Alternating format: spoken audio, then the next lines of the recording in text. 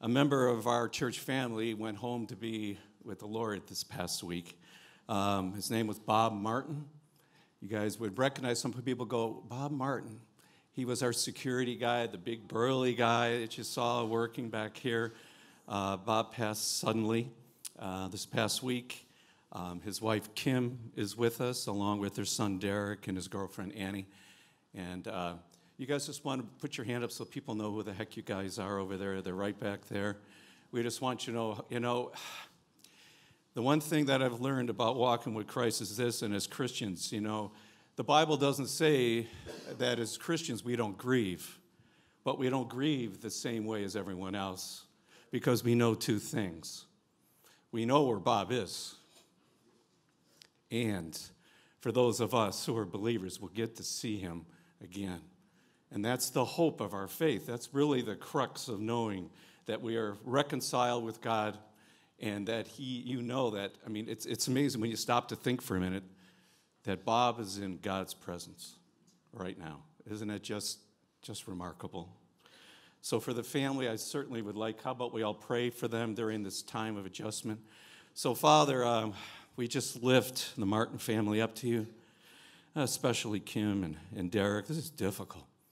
So Father, please be with them. May the power of your Holy Spirit just envelop them. May they feel your arms wrapped around them like they never have before during this difficult time of adjustment that lies ahead. And all of God's people said, Amen. Thanks, good brother.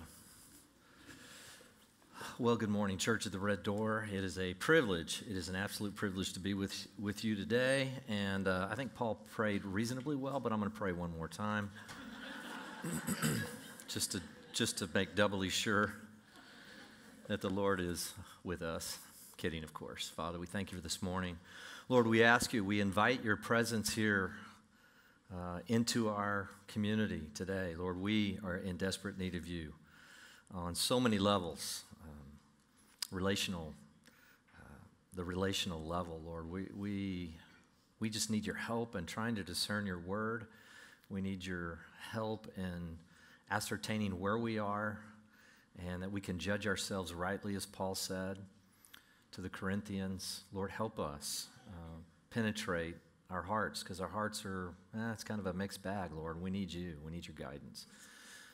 We thank you for this community. I thank you for this community, and I am privileged, Lord. Thank you for being able to be part of this in the 21st century. In Jesus' name, amen. Amen. Well, we're going to continue our series here this morning on, we really launched out of, again, Psalm 96. Psalm 96 is really kind of this picture of what's going to happen 1,000 years in advance of Jesus, and it's really talking about the advance of the gospel as we know it today. And so we've kind of been going back and through and working through that, and it gets to a particular point in the psalm, and it talks about idolatry. So we began to work that into this concept of an Exodus template. An Exodus template, many of you by now will have known what that is. Coming out of Egypt, for you visitors, is like the world, and then they went through the Red Sea, and that was like their baptism into the wilderness. And eventually the call on all of us, if you're a Jesus person here this morning, is to, again, cross the Jordan, move into the fullness of your calling, move into the gifting, and begin to do warfare, but not against physical people, but against powers and principalities, spiritual forces of wickedness in heavenly places. We've been talking about that for now 4 or 5 weeks. And it's important to understand that we are battling in an unseen realm, and yet the weakest saint, if they're dedicated to God and they're committed to Him, the power of their prayers and the efficacious nature of the very person of who they are with Christ in them sets all the demonic forces, it sets them on their heels. And yet I don't know that we really believe that. And there's a tendency in the West to just cruise. We're not cruisers.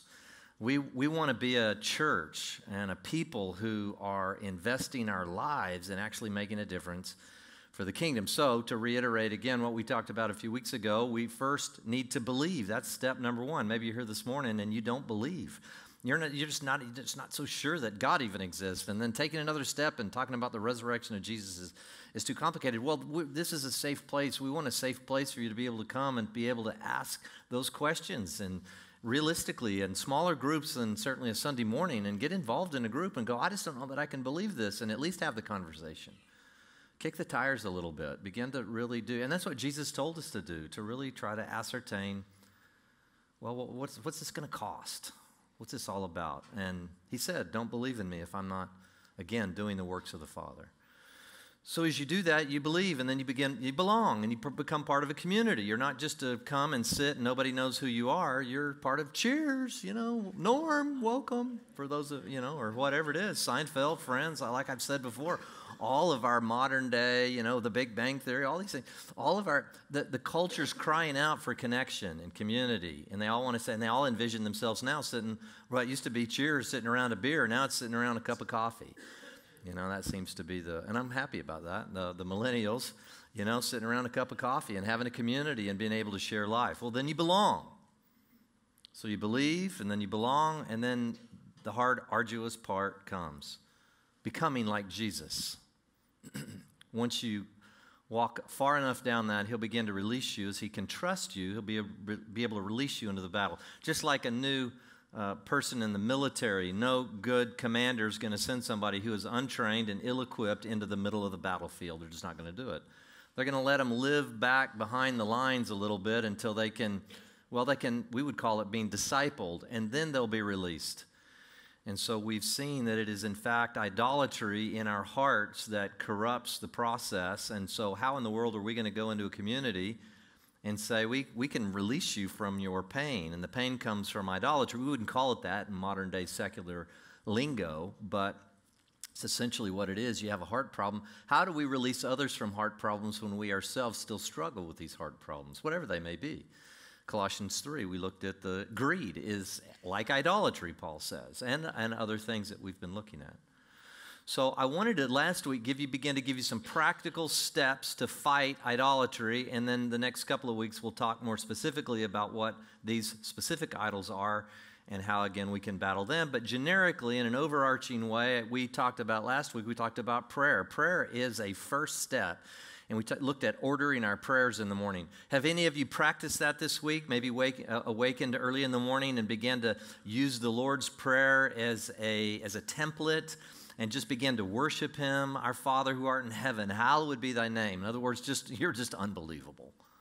Lord, you are just so fantastic. I can't comprehend you. And you just begin to tell him how extraordinary he is. Why? Because he has such a huge ego. He needs that kind of affirmation from us. No, this is for you. This allows you to recognize that you are a created being speaking to the Creator, and it positions you correctly in your own mind, and we move from insanity to sanity even through the process of worship.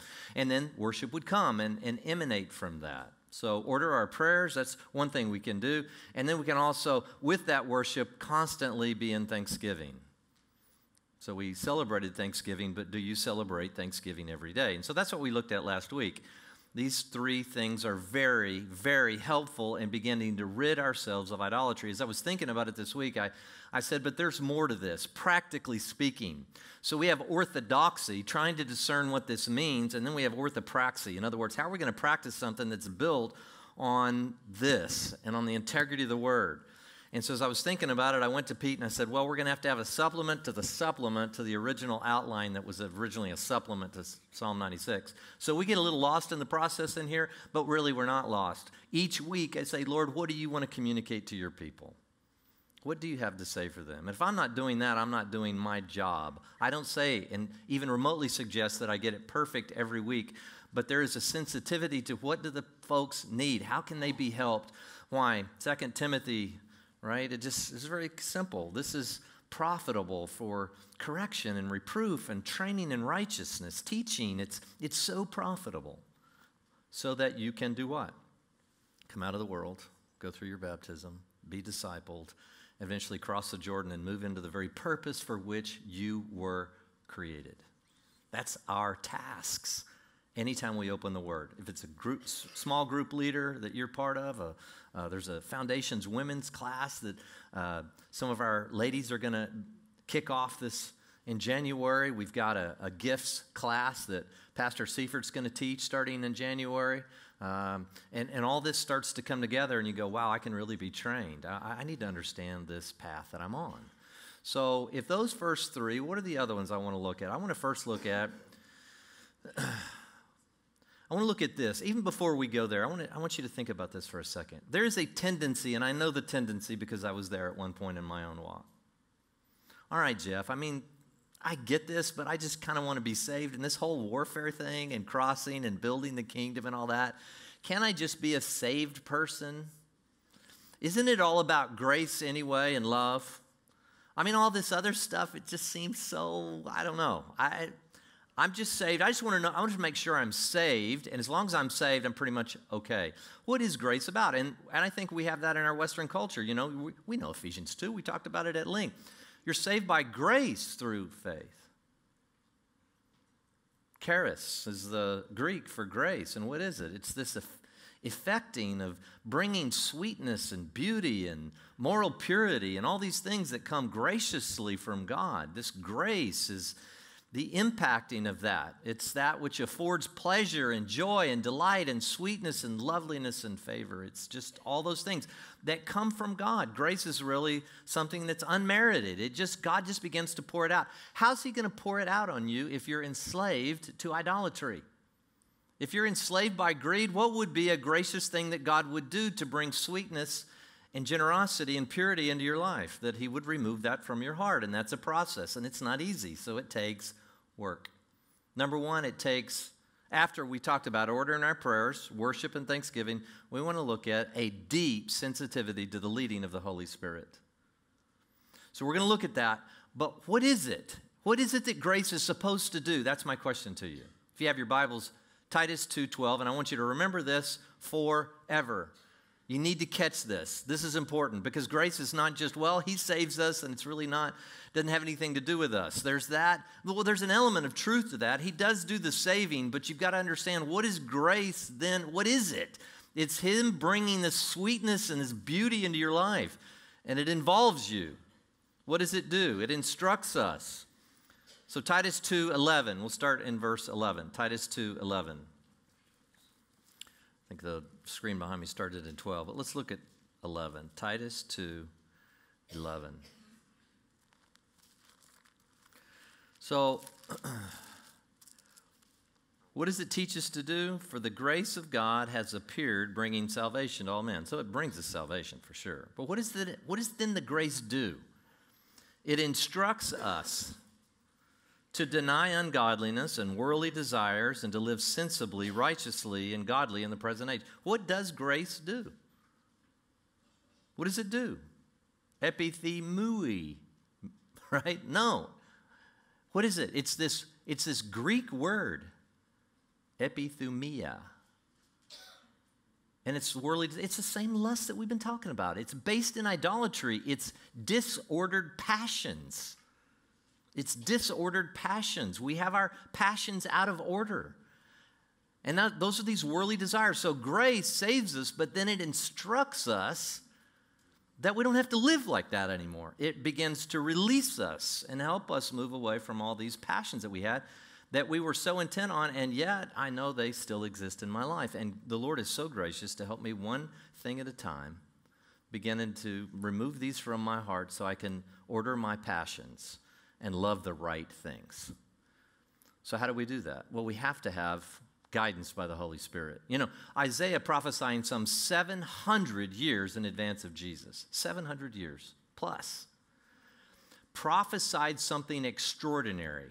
And we've looked at it in here before, but we're going to look at it in the context of idolatry. Isaiah chapter 30, one of my favorite passages. This is has been very impactful for me because I think often, many of you may be out there and go, oh, we got to make sure we're ascribing to the right religion, to the right denomination within Christianity, and I'm not so sure, and I've got to make sure, and I don't want to mess this up. Look, this was always talking about it's not going to be that, it's going to be this. It's simply listening to the voice of the Holy Spirit.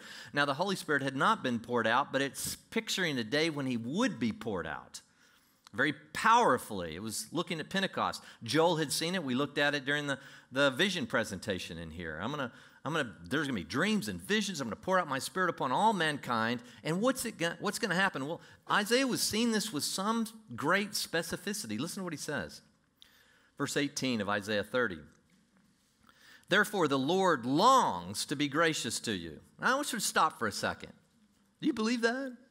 He longs to be gracious to you, to pour out his grace on you. He longs to do that. He wants to see sweetness and beauty and clarity and delight and loveliness emerge in your life. He longs to do it. Well, how's he going to do it? And therefore, he waits on high to have compassion on you. Notice him waiting for a response from us. For the Lord is a God of justice. How blessed are those who long for him. We'll see that more in a minute. Do you long for God? Do you long for his ways? Are you desperately seeking his ways? He longs to pour out loveliness and beauty and orderliness and seeing things go from dysfunctional to functional and attitudes and marriages and everything. He longs to do that. But he's waiting on high for you to long for him.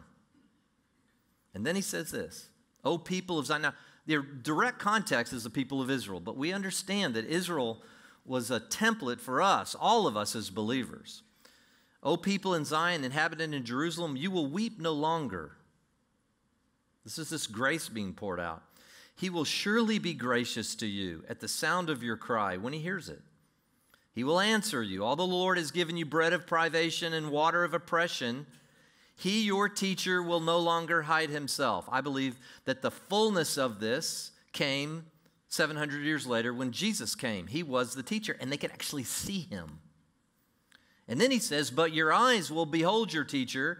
And then people talk about the Trinity all the time. Well, I don't know about the Trinity, and is that in the Bible? Well, look here. It says, your ears will hear a word behind you. This is the way, walk in it. This is a picture of the Holy Spirit. So, again, as I was teaching a group of men this Thursday, Jesus is that part of the Godhead. God creates through Jesus, but he speaks and guides by the Holy Spirit. So here right now, you already have a picture of a visible teacher, and you have a picture of a Spirit guiding you behind you. You hear a word behind you. That's the Holy Spirit. And all this compassion the Father is wanting to pour out on you. So in other words, the Father is wanting you to engage with a visible teacher, which he was only visible 2,000 years ago for about 33 and a half years, and maybe only three and a half years with his ministry. But that was Jesus. And now to be hearing a word behind you. Go this way. No, don't go that way. Go this way. Don't treat her like that. Go this way. You go apologize. You're greedy in this area. No, you're loving the wrong thing. You're so focused on this. You're so caught up in this that you can't see what I'm saying to you. I'm asking you. All this is going on in your head, and you're like, I never used to have these thoughts. For years, I know my own experience. I never had those thoughts. And then the Holy Spirit came in, I began to have these thoughts. Where do you think those thoughts come from? Well, there's going to be a voice behind you. No, go this way. Don't go that way. Don't do that. Do this. Now notice, your ears will hear a word behind you. This is the way, walk in it. Whenever you turn to the right or to the left. And you will defile your graven images, overlaid with silver, and your molten images plated with gold. You will scatter them as an impure thing and say to them, be gone. I don't have time for greed anymore. I don't have time for this addiction anymore. I don't have time for this kind of self-focus. I don't have time for this anymore because Jesus is calling me into something deeper, more profound. He wants me to become like him, and eventually he wants me to build his kingdom, and so that heaven can come to earth. And his kingdom, our Father who art in heaven, hallowed be thy name. Thy kingdom come, thy will be done.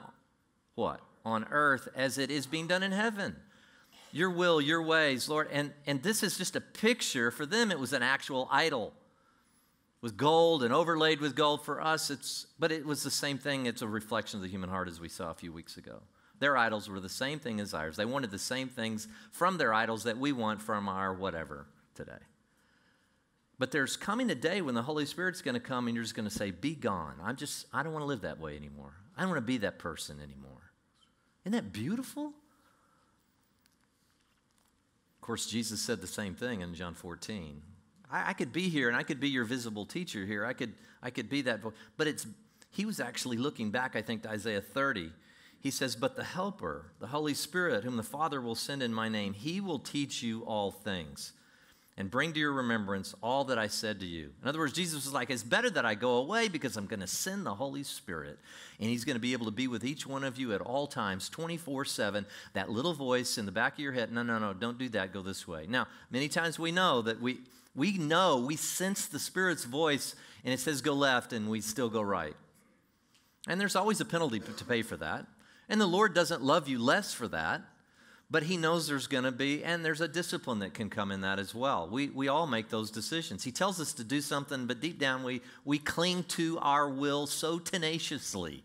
So what is one of the great steps in eradicating idolatry? Well, it says right here, we're going to hear a voice. We're going to see our teacher first. He's going to teach, and then a voice is going to come, turn to the left, turn to the right, and then we're going to look at those idols, and we're going to say, just be gone. I don't have time for this anymore. It's like they said in Nehemiah, we don't have time to come down. We're building these walls. We don't have time for your silly business down here. We're about the Lord's business in here. And when that begins to happen and you become so kingdom-focused, you're going to find that these idols begin to slip away. You're just not going to care about them anymore because you're going to have a new passion. You're not just going to go around all the time going, I can't do this and I can't do that and I can't. What a way to live. What a beautiful way to live. You get up in the morning and go, boy, I sure would like to do this, but I can't do that. And then I would like to do this, but I can't do that. And then I would love to do that, but I can't do that either. And you finish the day, what a glorious day I experienced. Wasn't that just fantastic? I didn't do this and this and this and this, and all of a sudden you sound like a religious Pharisee. The Lord is not calling you into a life where you can't. He's just calling you to a different life. And for some of you, and this is important, anytime you've got to go to something new, you're going to necessarily have to leave something else. And that's what he's calling us away from. He's calling us away from being led by our own will and into the will of the Father through the Spirit, because he speaks to us by his Spirit. Number two, it's also important, by the way, that we learn to love God above all else. This loving God, which is a heart issue. We've got to set our love and affection on God. And yet, let's be honest, that's hard at times to even understand, isn't it? I mean, he's out there. It's not like someone you can bring into your home and sit down with and see and have a conversation back and forth, especially if you don't know the word or you're not accustomed to prayer. Some of you will say, well, this is very natural for me. I'm constantly having a conversation. Even Paul said that. You know, I pray without ceasing, but let's be honest, most of us just aren't there. And it sounds kind of glorious, but then we leave, and practically, what does that even look like? How do we set our affection and love on God? How do we do that? Well, first of all, we need to know a little something about the human heart. Let's just all come down to a base place of understanding. Jeremiah 17, many of you will know it well, 17:9. The heart is more deceitful. Now, what is the heart, by the way? It's the seedbed of our mind, our will, and our emotions. And there's some technicalities, and some people disagree on exactly the soul versus the heart versus the mind and all. But generally speaking, we can just say the heart is the seedbed of it's our soul, it's our mind, will, and it's our emotions. The heart is more deceitful than all else, and it's desperately sick. Who can understand it? Well, really only God can understand our heart, because we don't understand it properly. In fact, the very language we use often is a reflection of our inability to understand the depths of wickedness of our heart. Now, there's a promise that there's going to be a new heart, and we'll see that in a minute. I love Andy Stanley's book, Enemies of the Heart, and he gets right down to it. He says, listen to what he says. He says, has this ever happened to you? You say something that's entirely, now catch this, out of character for you, and you cover your mouth as if to say, I can't believe I just said that. Only me. Perhaps you even say, where did that come from? I can't believe that just came out of my mouth. People look at you like, yikes, where did that come from? I thought he was supposed to be a Christian, or a pastor. Or a small group leader, or, whatever. So where did that come from? You don't know? You want to take a wild guess? So do you think that outburst was an exception? And in one way, it was. It was an exception to your general rule of not allowing what's in your heart to be exposed to the rest of the world. But as we'll discover in the next chapter, that embarrassing outburst wasn't an exception to what's in your heart. Indeed, it was a reflection of what's really swirling around down there. We've all grown very adept at covering for our hearts. In fact, we're as good at it as most of us. Well, we have no idea just how corrupt we really are, but every once in a while our hearts go public. And we swear we didn't mean it, but the truth is we just didn't mean to say it. Are you with me? I mean, it's a human experience. We have a new heart, and yet that's the Romans 7. There's this battle.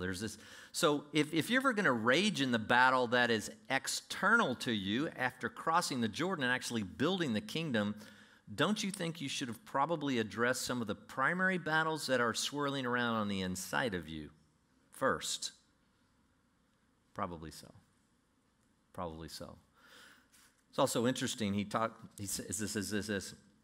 I worked with high school students for 15 years, and I can't remember all the times I counseled parents whose kids had gotten into some kind of trouble. Inevitably, mom and dad would say something like, he's such a good kid. He's got a good heart. He just got into a little trouble. Wrong, Andy says. Yes, he's a cute kid, and he's a talented kid, but he's not a good kid. Good kids do good things, kind of like pear trees produce pears. The reality was their child's heart was fouled up. Every one of these kids had a heart problem, not just a behavior problem. And the parents who recognized the root problem and responded accordingly were always rewarded with improvement in their child's behavior, but the parents who wouldn't allow themselves to face the painful truth found themselves dealing with the same kinds of issues over and over again. Putting a kid on restriction does nothing for his or her heart. It only delays further misadventures. Can you relate to that? So I think the important part to understand is that our heart is in process. And I don't care how long you've been walking with Jesus, there are moments when you go, I cannot believe that's swirling down around in there. And people around you are like, oh.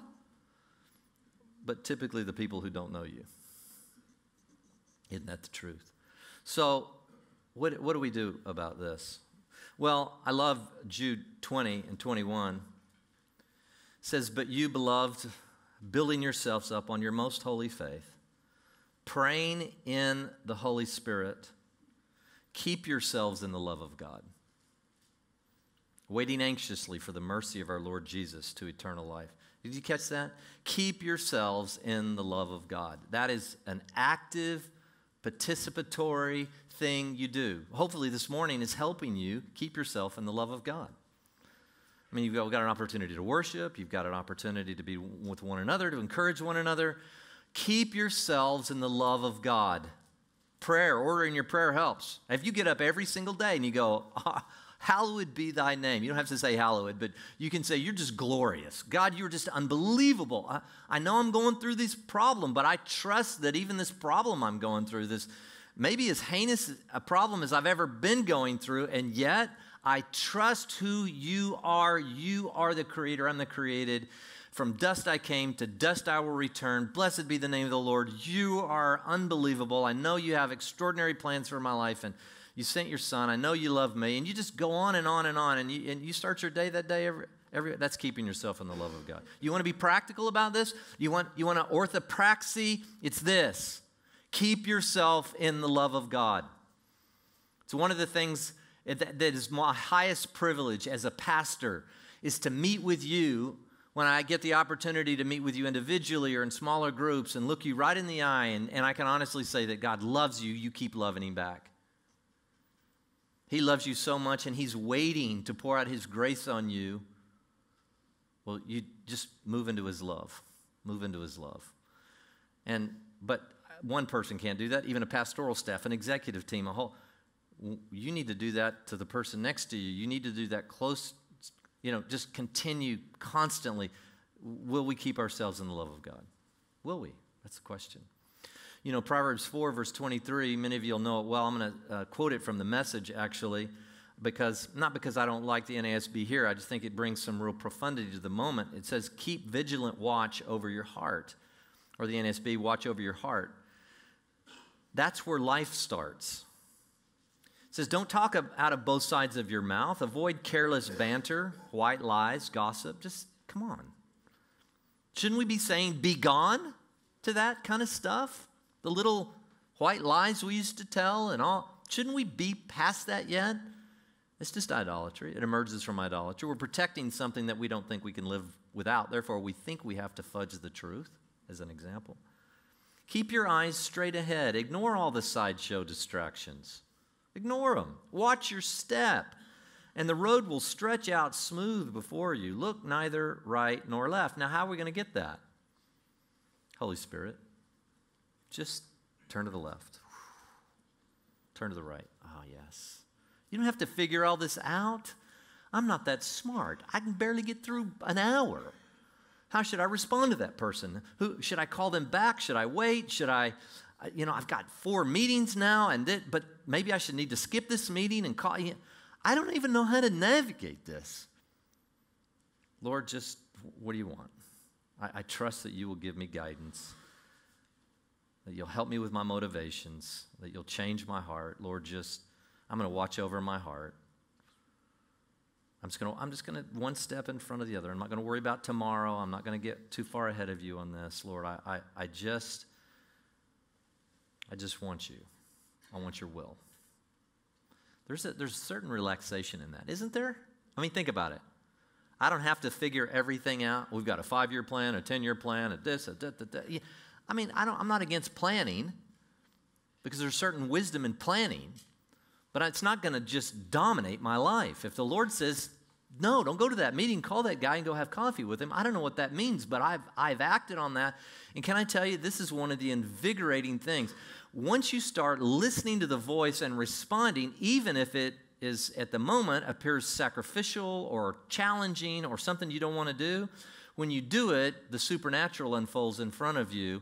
And all of a sudden you get more excited about living in that world than you did about doing whatever you were going to do in the first place. That probably was built around idolatry in the first place. If I don't do that, I'm not going to get that, which is going to make me happy. Wait a minute. Following the Holy Spirit's voice is what's going to make you happy. And the most invigorating thing in life is to be recognized that you're engaged with a supernatural force that's actually guiding you. Those of you who were here for the presentation, does that not blow your mind? You know, the house with the pointy white and this and that and all that comes together. You don't see that if you're not listening to the voice, if you're not watching over your heart. Sometimes you can't hear the voice because you haven't watched over your heart. You haven't kept yourself in the love of God. You're still after these other things that in the end will disappoint you. That's the point. Don't let that happen.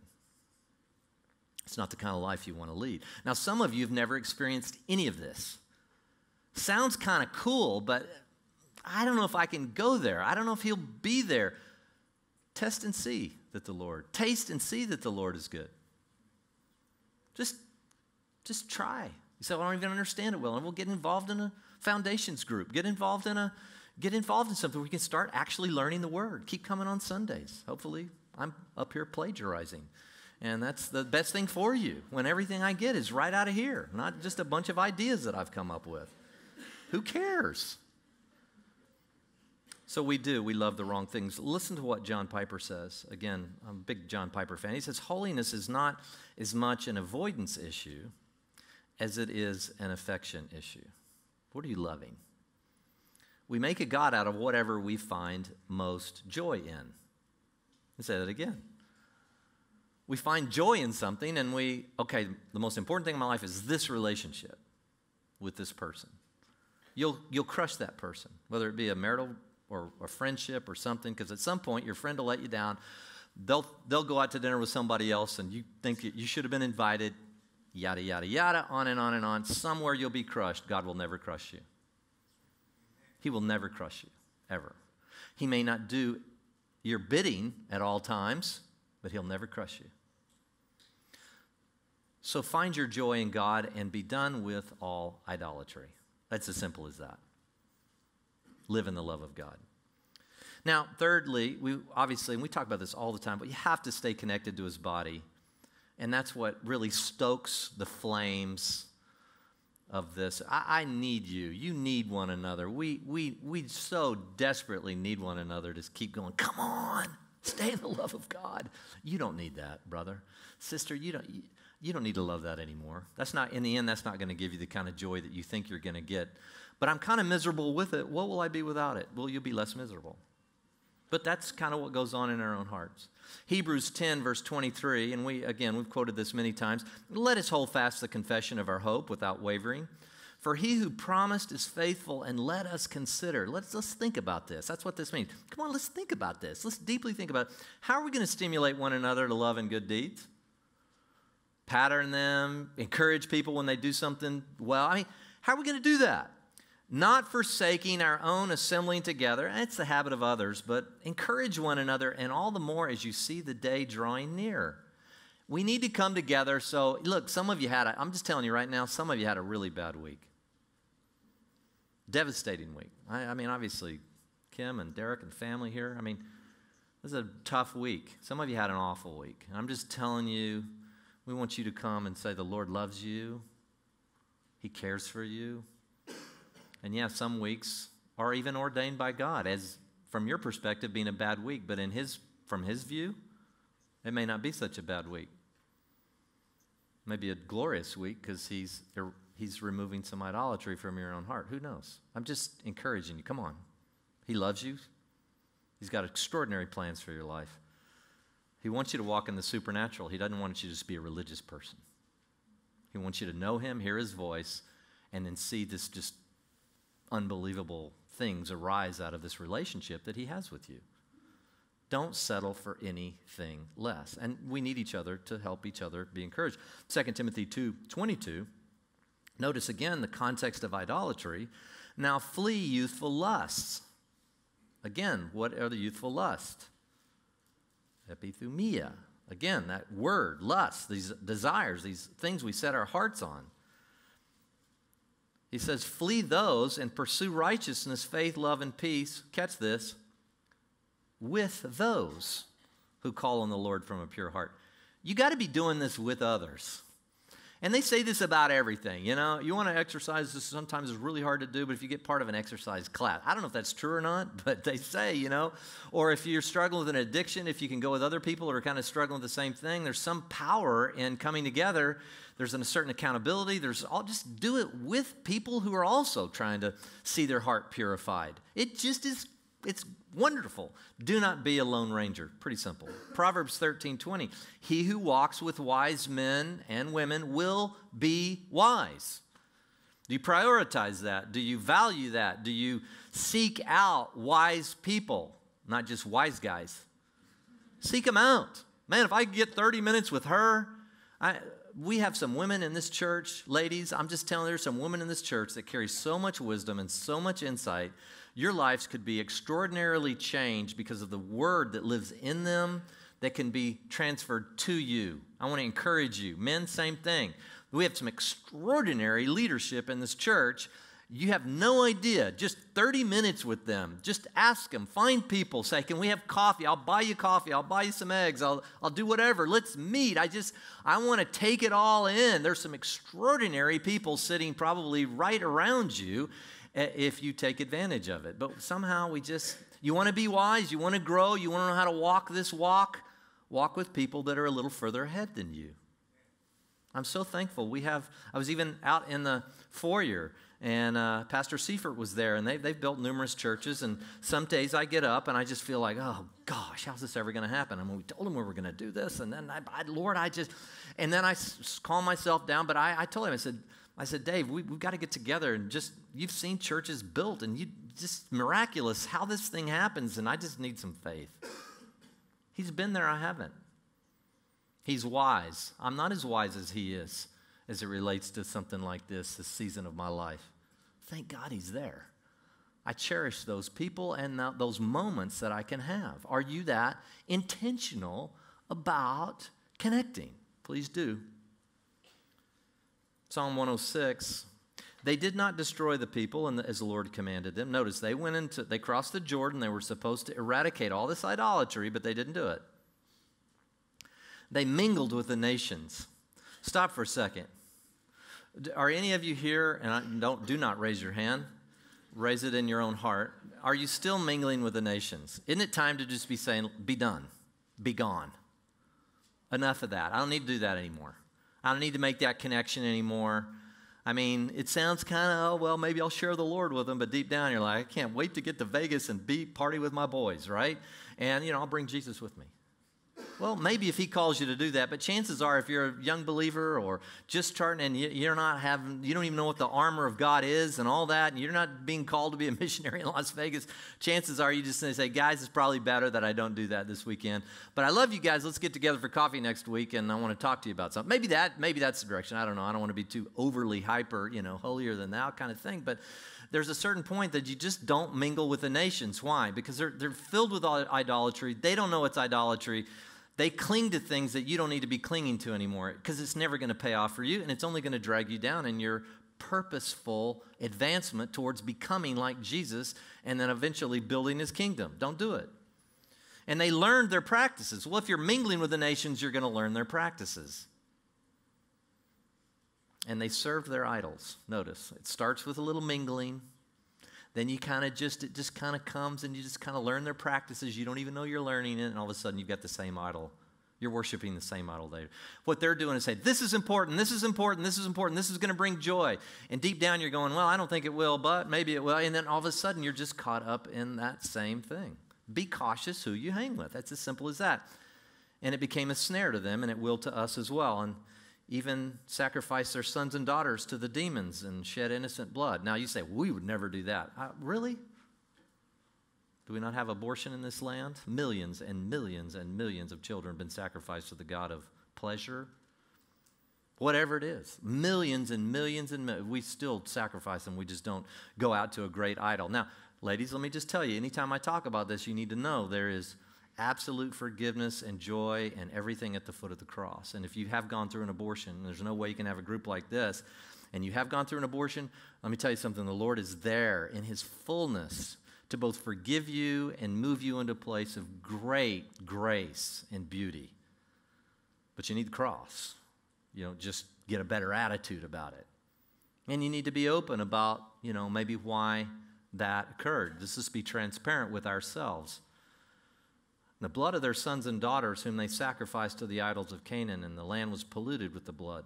And thus they became unclean in their practices and played the harlot in their deeds. Remember, slowly they mingled, they learned, and then they began to worship. Now, we would never use that language now, but we know it's true.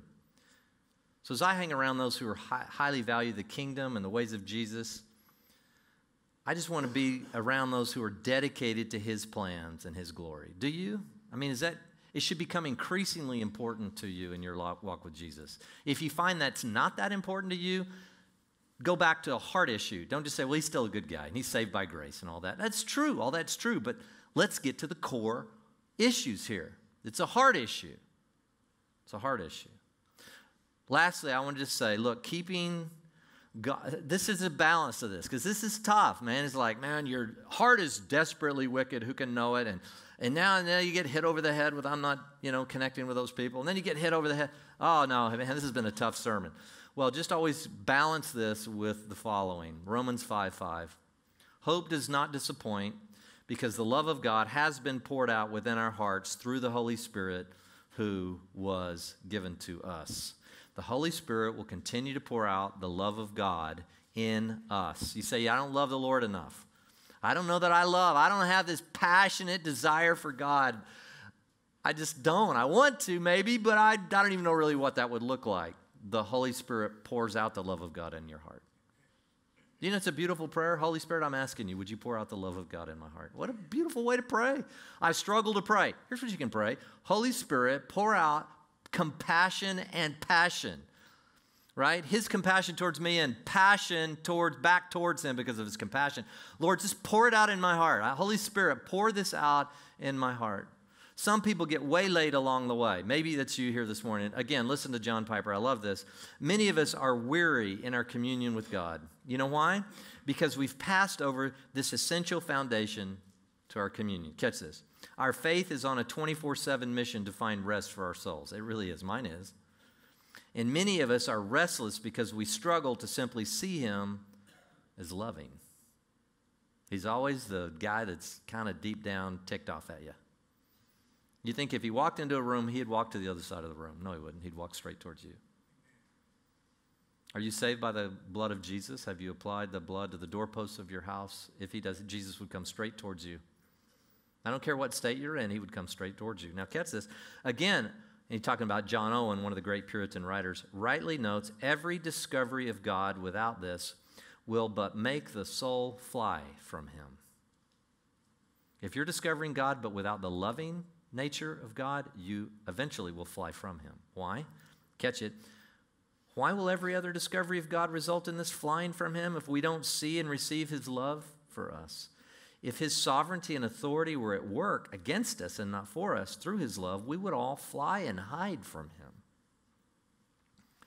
We would buckle under the weight of living to gain his approval versus just living life as approved sons and daughters. There's this paradox. Yes, we've got to put away idolatry. We're involved in the process. Why? Because we believe it's going to lead to life and liberty and salvation, not just eternal, I'm going to go to heaven and not go to hell kind of stuff. I mean, saving me today. But if I don't stay and recognize, even when I struggle, that God still loves me, somehow my soul will begin to fly from me. You know how many people I meet on the streets? They started something, all they did, you can read this book with a legalistic heart, and all you do is it just feels like it just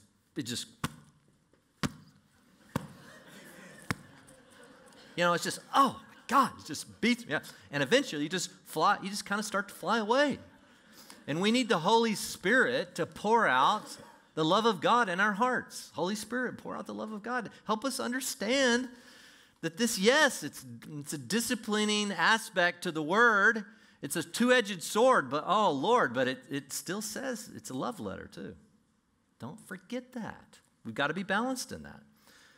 Ezekiel 36, we'll close with this. Again, now this is about 600 years before the time of Jesus, for those of you who are new to your Bible. This is what God says he's going to do. Now catch this, it's powerful. He says, I'm going to take you from the nations, okay? In other words, outside the community of faith and inside. For them it was Israel, and the nations were. Now for us, it's outside the kingdom into the kingdom. That's our application here. I'm going to gather you from all the lands, and I'm going to bring you into your own land. I'm going to do this. God says he's going to do this. Then I'm going to sprinkle clean water on you. I'm going to do it. He's doing that right now, by the way. This is the living word. You're being washed with the water of the word, except for the two people that are asleep up there. And it says, and I will sprinkle clean water on you, and you will be clean.